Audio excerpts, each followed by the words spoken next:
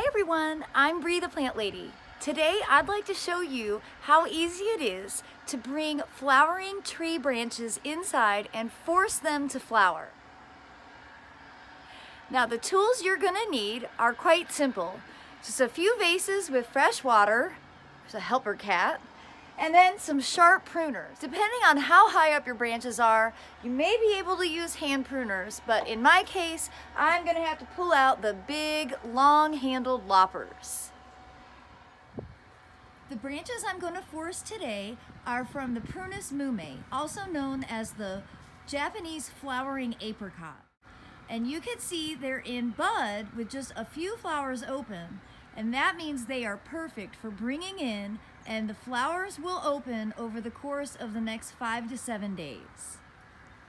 This is a variety called Matsubura Red, and it's one of the darkest varieties of Prunus mume, and it smells like cinnamon. So once you have a big bunch of branches cut, the processing is really simple. I don't have, space for enormous arrangements, so I'm going to even cut some down to this size because that's the perfect scale for a small vase. So basically, I recommend just trimming the branches down and then identifying what pieces fit into the different vessel that you have to go into your home. So as I processed those branches down into manageable sizes for each vessel, I was left with this tiny bouquet of little branches, and that is the perfect size to go into a small bud vase.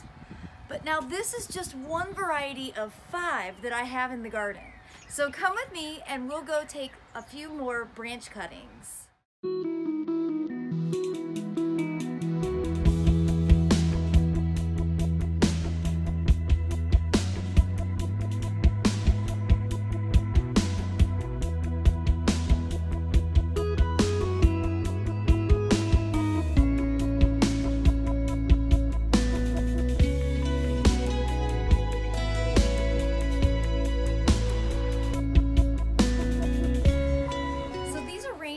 Already look interesting and smell divine because of all the different varieties of Prunus mumes, but they're missing that little something extra that comes from a leafy foliage texture. So let's go explore and see what we can add to make these arrangements extra special.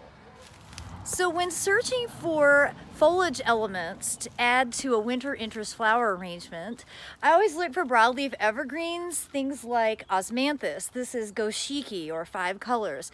This lasts a really long time in a vase, as does this green Pittosporum heterophyllum. And this is a really nice one because it's not spiky. And I don't need brilliant foliage to contrast the Prunus mume blooms. I just want something to sort of fill in the gaps, just add a little extra oomph to these arrangements.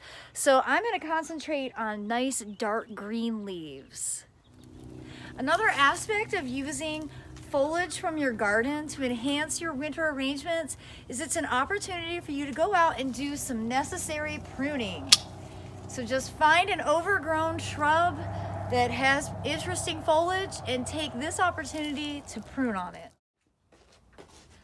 I hope you'll be inspired to go out and make some beautiful arrangements for yourself from your home garden. Be sure to look for plants that have tight buds. Cut those, bring them in so that you can enjoy the first flush of winter interest flowers.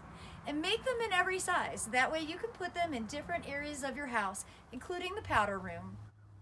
As always, thank you for watching. Have a great day in the garden.